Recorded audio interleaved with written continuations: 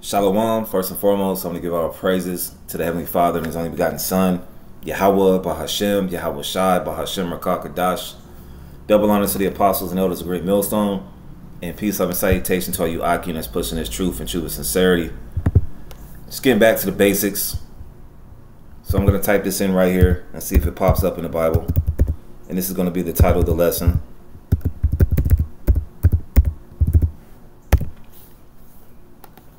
Let's see where God loves everybody is at in the Bible. It says there is no concordance results for God and loves and everybody in the KJV. So there's no scripture that said God loves everybody. Let's get this precept right quick. And this is what the lesson is going to be on.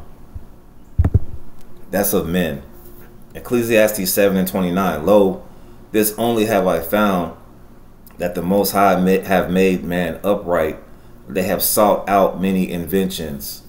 And saying that God loves everybody and come as you are, and salvation is for everyone, that is an invention of man. All right. What's that scripture? I think it's in the same chapter, if I'm not mistaken.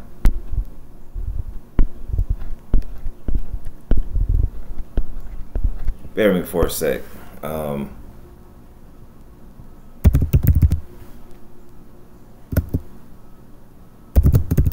But God does not love everybody, all right? That's what's something that's being preached in these churches. This is Jeremiah 17:9.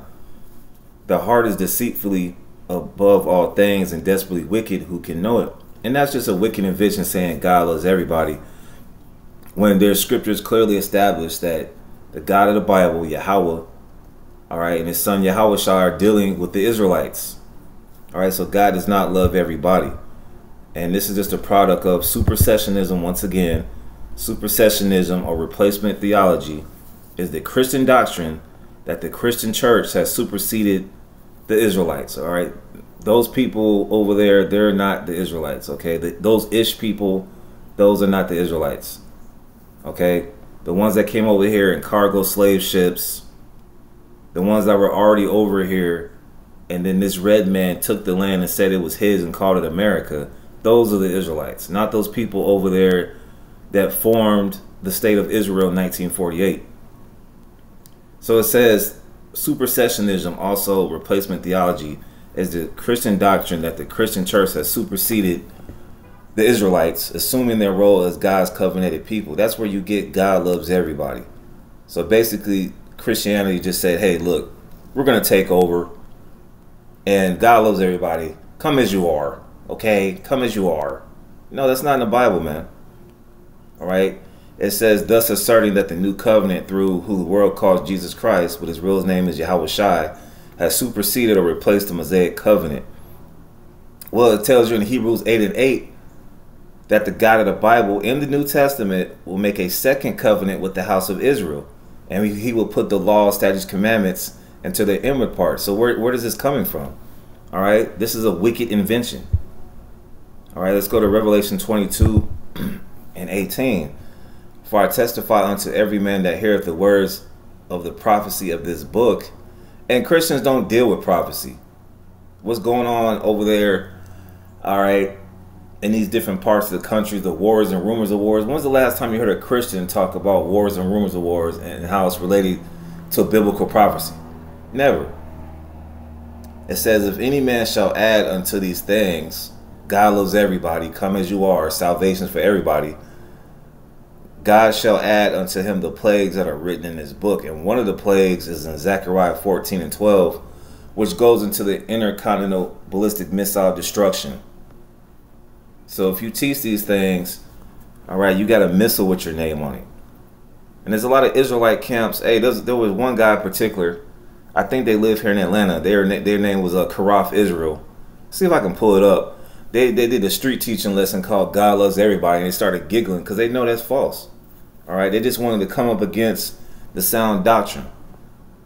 Revelation 22:19, and if any man shall take away from the words of the prophecy of this book, the Most High shall take away his part out of the book of life. Yeah, saying that the Christian church has superseded the Israelites. Where is that in the Bible?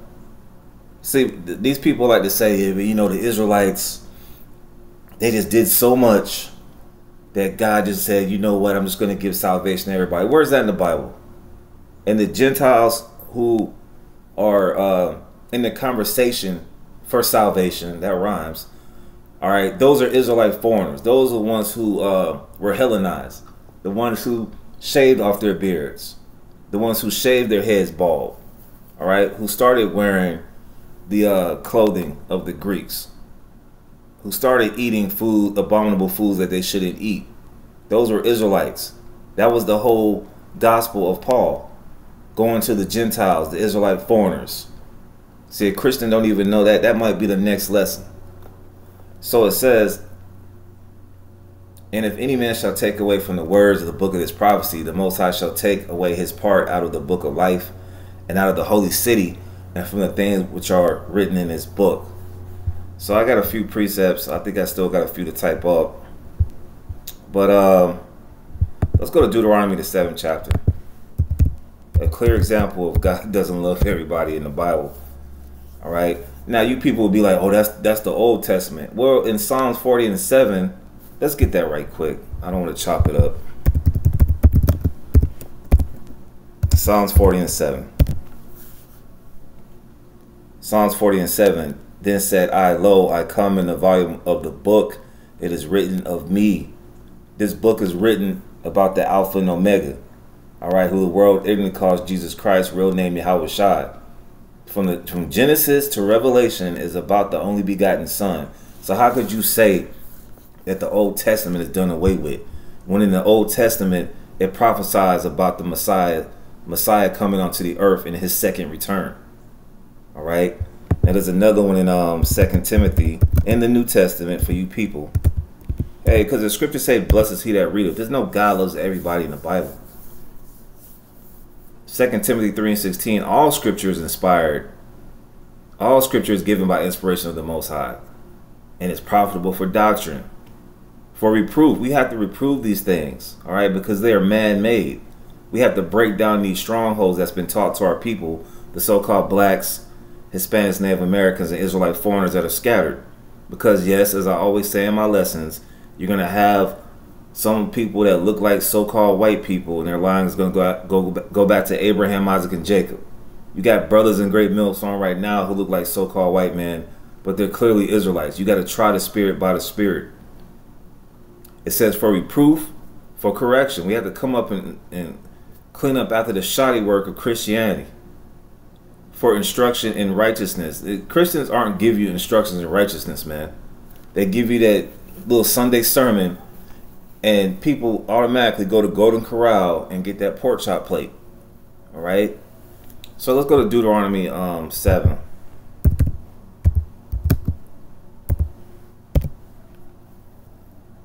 All right, Deuteronomy 7 and verse 1. When the Lord's name is Yahweh, thy power shall bring thee into the land whither thou goest to possess it, and have cast out many nations before thee, the Hittites, and the Girgashites, and the Amorites, and the Canaanites, and the Perizzites, and the Hivites, and the Jebusites, 7 nations greater and mightier than thou. And when the Lord thy power shall deliver them before thee, thou shalt smite them and utterly destroy them. That's not love. Okay? When the Israelites were going into the land of milk and honey, the land of Canaan, these were their instructions. This is what the God of the Bible said he was going to do to these other nations outside the nation of Israel. That's not love, man. So where are you people getting God loves everybody? Let me read that again. Deuteronomy 7 and 2. And when the Lord's name is Yahweh, thy power shall deliver them before thee, thou shalt smite them and utterly destroy them. That was God's message to the Israelites to get rid of these other heathen nations. Thou shalt make no covenant with them, nor show mercy unto them. Because the God of the Bible, Yahweh Bahashim Yahweh Shai, knew, all right, that our people went to idol worship. They just got, Moses came out of Mount Sinai, and Israelites were worshiping a golden calf. It even tells you in Jeremiah, let's get that right quick.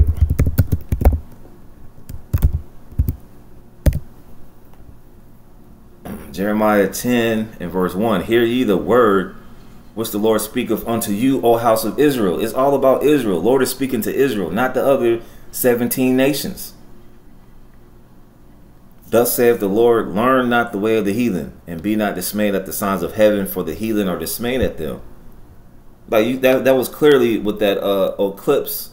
What was that, back in April the 8th? People were dismayed. Oh, we're gonna sit in front of a. They're sitting in front, all right, of a festival, looking at the eclipse, and we know what time it is, man. We know that the God of the Bible is working, man. All right. But the God of the Bible, Yahweh Shemal Shadi, want the Israelites to follow these other nations. And it says in Deuteronomy 7. Deuteronomy 7. Let me read verse 2 again. It's to drive the point home. And when the Lord thy power shall deliver them before thee, thou shalt smite them and utterly destroy them. That's not love, man. The Lord gave them the green light to destroy these other nations. Thou shalt make no covenant with them, nor show mercy unto them. That's not love. Neither shalt thou make marriages with them. Thy daughter thou shalt not give unto his son, nor his daughter shalt thou take unto thy son. For they will turn away thy son from following me, that they may serve other gods. That's the whole point. We're a holy nation. We're separate from these other nations. So will the anger of the Lord be kindled against you and destroy thee suddenly. That's a heavy consequence, man. Right? So there was a scripture that I wanted to bring out. Amos 3. Because the Lord is not dealing with these other nations, man. It says all the tribes are guilty. The tribes of who? The tribes of Israel. The 12 tribes. Not the whole world. And a lot of people don't even know the biblical nationalities of these other nations. Like you had this guy, this president from Iran that so-called got deleted in a helicopter crash. He would be considered a Persian. Okay, in the Bible, that particular people are Elamites. Okay, Christians won't teach you that. They just say God loves everybody and that's it. Close the book. Let's go to Golden Corral. Amos 3:1. Hear this word that the Lord has spoken against you, O children of Israel. So in this particular part of the Bible, and there's a lot of parts of the scriptures where the God of the Bible is getting down on his own people. He's just correcting them. Hear this word that the Lord has spoken against you, O children of Israel, against the whole family which I have brought up from the land of Egypt, saying, you only have I known of all the families of the earth, therefore I will punish you for all your iniquities. So the God of the Bible has only known the Israelites. Now when it comes to you other nations, this is what it says in 2nd Ezra, the 6th chapter, which the Apocrypha was taken out of the King James 1611 Bible in 1878 with the Bible Destruction Group. All right, because there's a lot of history in the Apocrypha. You have Hanukkah, all right, Hanukkah, that's in the Apocrypha. You have the Maccabees, and you also have scriptures like this. No wonder why Esau, who's a self-proclaimed white man, he's not white, he's red, and God doesn't love him either, took it out the Bible. There's a punishment for that. You added and taken away from the Bible, as we already established in Revelation 22:18. You're gonna get hit with the plagues, and one of the ultimate one is that thermonuclear destruction. So let's go to 2nd Ezra chapter 6 and verse 54. And after these Adam also, whom thou madest Lord of all thy creatures, of him come we all. Yeah, we come from Adam. That, Christians try to tell you that, yeah, it says in the 2nd Ezra 6 and 54. And the people also whom thou hast chosen. All this have I spoken before thee, O Lord, because thou madest the world for our sakes. The Lord made the earth for the Israelites' sake. Look, the scriptures say the earth is given into the hand of the wicked. We clearly know that Esau Edom is control the earth. And look how he's running the earth right now. You're getting sprayed with chemicals every day. You're eating GMO foods, eating fast food. The water is tainted. You got forever chemicals in your shower water. This guy's not unprofitable to the earth, man. He was created to be the wicked. Lord, when I can get that one. And here's the point. 2nd Ezra 6 and 56. As for the other people, all the other 17 nations that's contained in Genesis, the 10th chapter, which Christians don't go into. As for the other people which also come of Adam, thou hast said that they are nothing. Does that sound like love? No. But be like unto spittle. When you spit that loogie, because you got to clear your throat, that's how the Lord feels about these other nations, man. And has likened the abundance of them unto a drop that falleth from a vessel. So that's how the God of the Bible feels about you other nations, man. And especially you, Esau, okay? The self-proclaimed white man. He's not white, he's red. And like I said, as a balance, our people have been scattered according to Deuteronomy 28:64. So yes, you're going to have some people that look like so-called white people, but they're really Israelites. Okay, especially those people over there in the land of Israel right now. Out of some of them imposters, there's going to be some Israelites that look like those people. All right? You got Israelites in that land right now because we've been scattered according to Deuteronomy 28:64. Now it says God's love for Jacob. It don't say God's love for the whole world. Malachi 1:1. The burden of the word of the Lord by Israel to Israel by Malachi. I have loved you, saith the Lord, yet ye say, wherein hast thou loved us? Was not Esau Jacob's brother, saith the Lord? Yet I love Jacob. It says, yet I love Jacob. Okay, let's stop right here. The Lord loves Jacob. Doesn't love the whole world. Malachi 3:6. For I am the Lord. The Lord's name is Yahweh. I change not. The Lord doesn't change. He didn't say, oh, my bad. You know, like with you Christians, it's not like God of the Bible said, yeah, my bad. You know, these Israelites, man, they've been acting up, man. You know what, man? I'm just going to give salvation to everybody. You know, I love everybody. No, the God of the Bible does not change. You people don't read these scriptures, man. Now all of a sudden you guys want to read Malachi and Obadiah. For I am the Lord, I change not, therefore you sons of Jacob are not consumed. Alright, so the God of the Bible does not change, man. Christianity changes. Ways of men changes. The God of the Bible, Yahweh Shem Shai, doesn't change. Malachi 1:3, and I hated Esau. When you go back to Genesis 25:27, you have Jacob and Esau. All right, and they were never meant to get along, even to this day. And I hated Esau and laid his mountains and his heritage waits for the dragons of the wilderness. Whereas Edom say, now Esau, Edom, all right, that's the nation of red people. Whereas Edom said, we are impoverished, but we will return and build the desolate places. Yes, they came out of the caves, and now look at them now. They have these skyscrapers here in America and around the world. Thus saith the Lord of hosts, they shall build. They're still building to this day, but I will throw down. The Lord is going to throw down with thermonuclear destruction. In America, Babylon the Great, which is also known as Basra in the Bible, where Edomites inhabited, will be destroyed. And they shall call them the border of wickedness. Do you think God loves wickedness? No. Edomites are the border of wickedness, man. And I'm not going to really get into it, but hey, you see, hey man, first and foremost, man, they eat they meat red, man. They like it tartar. Okay? That's just one indication. They love raw meat. It says, they shall build, but I will throw down, and they shall call them the border of wickedness, and the people against the Lord have indignation forever.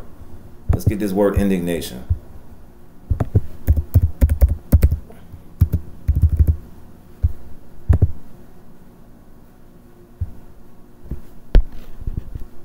And when you look up the Bible dictionary, Esau is the nation that has no place for repentance at all.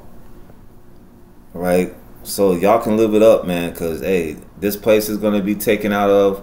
And according to Revelation 13:9-10, Jeremiah 30:16, Isaiah the 4th chapter, and various other passages in the Bible, you Edomites will be going into slavery. So live it up right now. All right? Go to all the Braves games. Go to all the Yankees games that you want. Go take trips around the world like you do, spreading your wickedness, but it's going to come to an end. All right? Indignation. It says displeasure. A provocation calls for indignation. All right? It says at the top, fury, rage, or disrespect. So the God of the Bible has a rage for you Edomites, man. It's not love. Indignation don't mean love, man. Right? Let's get it in the New Testament. I'm just wrap it up. All right, the point has pretty much been made. Romans 9 and 11. And this lesson is just a milk lesson. This is, for brothers just waking up. You have to go into these, as we call them, basic scriptures. All right, the milk scriptures to pretty much establish these scriptures, man. Right? Because God don't love everybody. As you can see, it's not in the Bible. Now let's go to Proverbs 16 right quick. Proverbs 16 and 4. Proverbs 16 and 4. The Lord hath made all things for himself. Yea, even the wicked for the day of evil. So the God of the Bible created the wicked so they can destroy themselves. Okay? The God of the Bible created the wicked, Esau, Edom, who was called the border of wickedness, because we had to learn, all right, how to be in order in these last days by being in this wicked society ran by Esau, Edom. The scriptures say the earth is given into the hand of the wicked. And the scriptures clearly tell you that the God of the Bible has indignation, fury, and rage for the Edomites. So that's not love. All right? All that love. They don't love you either. That's why we call them the devil. They'll deceive you to think that, oh, yes, that's a nice little, red person, Gretchen from the job. No, she's the devil, man. She's the deceiver, man. And look at this devil's track history, man, even here in America. All right, look what happened with the transatlantic slave trade all the way to today. Our people are jacked up. They got what, post-traumatic slave syndrome. They believe that the Messiah is a so-called white man with blonde hair and blue eyes. Our people are destroyed for lack of knowledge. That's why we have to come out here and establish these lessons to the spirit and power of Yahweh Shema Shai. All right, and we learn this from our apostles and elders of Great Millstone. So it says the Lord have made all things for himself, yea, even the wicked for the day of evil. All these intercontinental ballistic missiles, according to Isaiah 54 and 16 and 17, the God of the Bible put that on the spirit of these Edomites, starting with those Germans like Otto Hahn and J. Robert Oppenheimer. They had a movie called Oppenheimer so they can destroy their own selves in World War III. That's not love, man. Okay, so God does not love everybody. Let's get this last precept. Now this is reiterated in the New Testament. For you naysayers, oh, I don't go by the Old Testament. Well, it reiterates, okay? Because when Paul was on the scene, Peter was on the scene, our Lord Yahushua was on the scene. They didn't have the New Testament. They were fulfilling the New Testament, man. They were being written about when they were going back to the Old Testament and reading. This is Romans 9 and 11. For the children being not yet born, that's talking about Jacob and Esau according to Genesis, the 25th chapter. Matter of fact, I'm going to get that right quick. Just real quick. Just one quick scripture. I think it's Genesis 25 and 27. Genesis 25.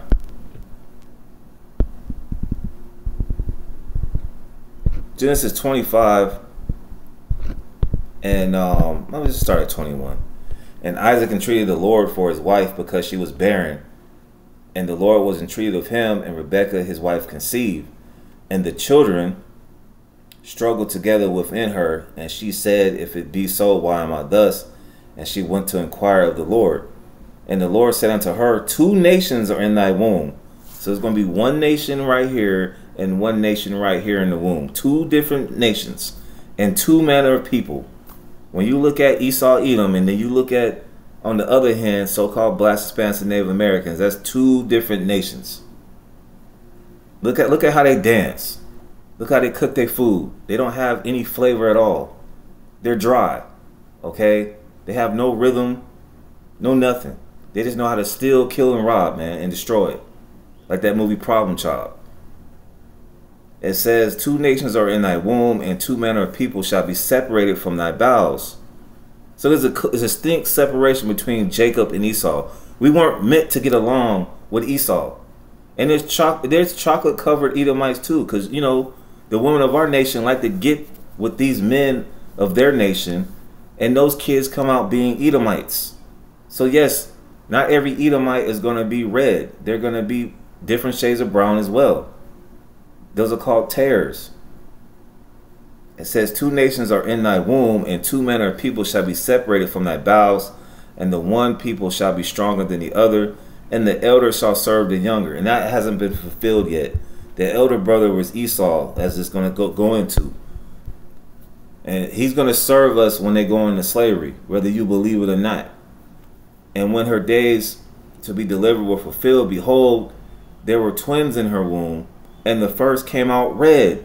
When you look at these people, man, they're not white like a piece of notebook paper, man. They're not white like the white t-shirt that you get at the gas station. It's 87 degrees outside, and when you see them walk outside when it's hot, they get red. When they blush, they get red. When they get into fights and scuffles, they turn red. Okay? And the first came out red all over like a hairy garment, and they called his name Esau. Now that Hebrew word is Ishashwa, which means wasted away as he. His pigment was wasted away. That's the only nation out here right now who has no pigmentation. And after that came his brother out. No instance of the color of his brother, because at that time, everybody except for Esau was a different shade of brown. We're not black. We're different shades of brown. We're not black like the pavement or that black t-shirt that you get from the from the gas station, man. They're not white and we're not black. Okay, that's just a play on your head. It says, and after that came his brother out, and he took hold on Esau's heel, and that's spiritual. All right, because that's signifying that Esau will be taken down by Jacob. The God of the Bible is going to take down Esau and put up one who's profitable, which are the Israelites. Okay, and his name was called Jacob. All right, Jacob means Jacob in the Hebrew, which is supplanter. And Isaac was 60 years old when she bare them. Let's go to 27. And the boys grew, and Esau was a cunning hunter. That's why they got Cabela's and these hunting shops on the side of the highway. They're into hunting. And guess what? They like hunting so-called Black, Hispanics, and Native Americans too. So no, they're not your friend. And God does not love everybody. He does not love Esau. A man of the field, and Jacob was a plain man dwelling in tents. All right.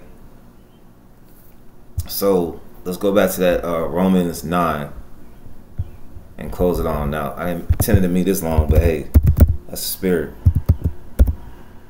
All right, Romans 9 and verse 11. So God does not love everybody. It's not in the Bible, and there's plenty of scriptures that prove that God is dealing with the Israelites. All right, and you nations. All right, it doesn't look like it right now, but eventually you nations were created to be servants under the Israelites in the kingdom of heaven. Read Isaiah the 14th chapter. It says, for the children being not yet born, neither have done any good or evil, that the purpose of the Most High according to election might stand, not of works, but of him that calleth. It was said unto her, the elder shall serve the younger. That's in Genesis, the 25th chapter. As it is written in the Old Testament, all right, the Most High doesn't change. Jacob have I loved, but Esau have I hated. That's not, God doesn't love everybody, man. What shall we say then? Is there unrighteousness with God? God forbid. No, there's no unrighteousness with the Most High. This is his program. Take that up with the Most High. He inspired men to write down his words. Okay? Verse 15, for he said to Moses, I will have mercy on whom I will have mercy, and I will have compassion on whom I will have compassion. And eventually the whole nation of Israel, the Lord is going to have compassion on the whole nation of Israel, because two-thirds of our own people are running amok after the ways of the heathen, and they got to get put down. All right? So with that, Lord, when I was edifying, Shalom.